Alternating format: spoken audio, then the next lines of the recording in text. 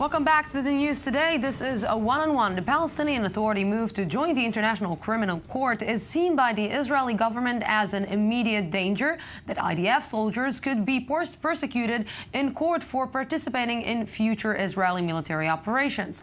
The Israeli army already has a system of internal investigation in place, which is being carried out most recently over the summer war with Hamas. But a question emerge: can a body investigate itself on sensitive issues? With me tonight is attorney Kobi Sudri, a former officer in the IDF's Criminal Investigation Department. Good evening. Thank you very much for joining us. Thank you for having me. So the big question, can it? Well, theoretically, of course, and it's up to the standards of the particular body which is inquiring itself. In the case of the IDF, I definitely believe that it can inquire itself because it's very professional, it's thorough, and most important, it's independent and impartial.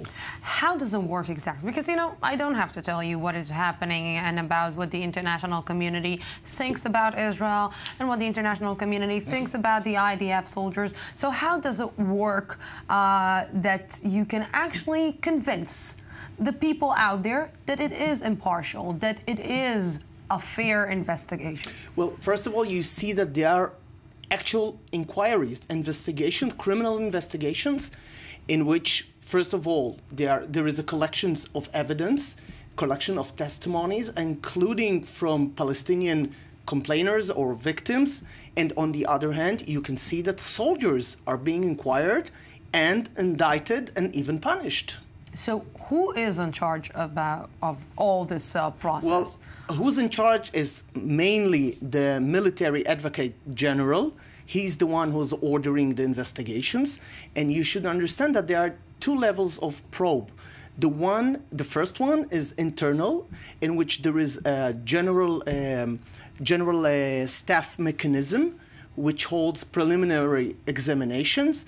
And if it finds out that there were suspicion for a criminal acts, it moves to another stage in which there is an inquiry of the military police. So after the military police and, like you said, the chief, let's say the chief of staff of the investigation is in charge of this, is he obliged to give his report to someone that is examining this report or this investigation? Of course, and you can even find it on the IDF site. You can find the findings, you can find the recommendations of the MAG, the Military Advocate General, and you can find out that there are actual investigations, and still we're waiting to see if there will be any indictments and trials. You know, there were cases that the IDF found its soldiers guilty? Of course, not only soldiers, even officers and even senior officers. I can even remind you a case, a very famous one, in 1988, in the first Intifada, where in Hawara, soldiers were ordered to beat Palestinians, and a high-rank officer was indicted, he was punished, and he was discharged from the army. So what is the, let's say, you know, Israel is really worried that its soldiers will find themselves under international investigation. What are the implications that we are seeing if a soldier goes out of the country and finds himself being arrested and being brought to court? This is the most important thing that the Israeli army is afraid of, because it will limit the opportunity of soldiers and especially of officers to travel around the world. Think, for instance, that a high-rank officer, a lieutenant general, will arrive to England or to France or to Spain, and the minute he goes out of the plane, he would be arrested and indicted.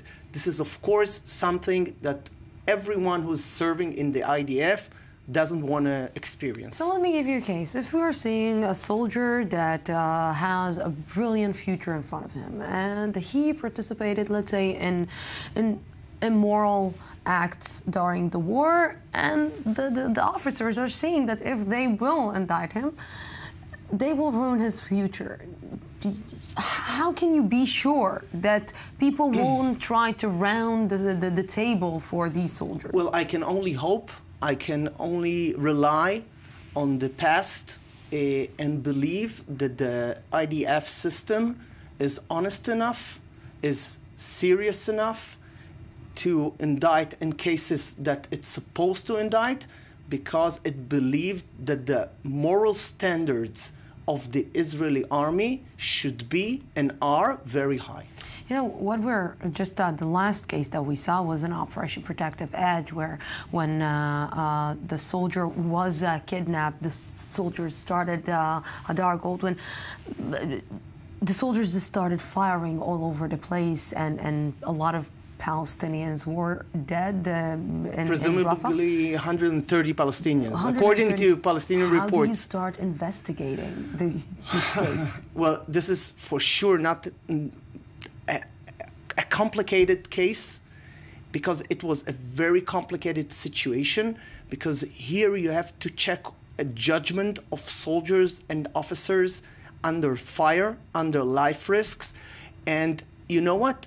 I think that the way that you check it is like in any other investigations. You have to collect the evidence one by one and then to try to come out with a resolution what really happened there. And this is not something that you can always do. And if it's something that you cannot always do, and we know that, let's say, the international community is not that fair towards Israel in any acts, and sometimes it will be more pro-Palestinians than pro-Israeli, how you can start even investigating, or how can they take a decision or say if it's right or well, I must tell you, wrong? because I hear many voices in the Israeli community which claim that we don't need to investigate ourselves for the word, because no one will ever believe us. We're not doing it for the international community. We are doing it, first of all, for the Israeli society, for our moral image. If it could help us in our relationship with the international community, it's very good. But first of all, we have to think about ourselves and about our moral image.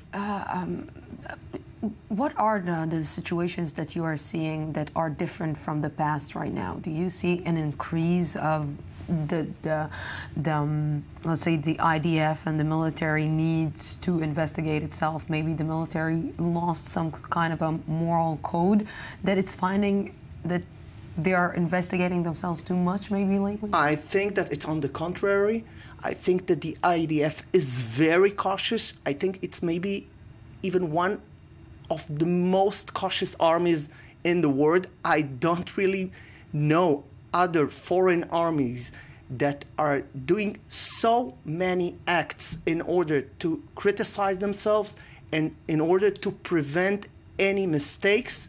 And I think that the Israeli army is a leading army in this field. But you know, let's say the army of 50 years ago is not the army of today, and the things that the army are facing today is totally not the same. So maybe the rules should be changed. Maybe something should be changed according to the time and according to the situation that is happening. Well, I think that the norms of the IDF totally changed during the last decades. The army is very exposed to criticism. It's exposed to the media.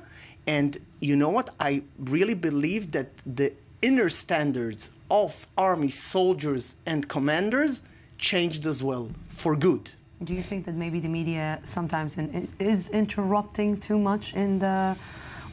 You know what? In the job? I don't know if it's interrupting, because media is something that you have to handle. This is part of the reality, and you have to handle with it. You don't have to fight with it.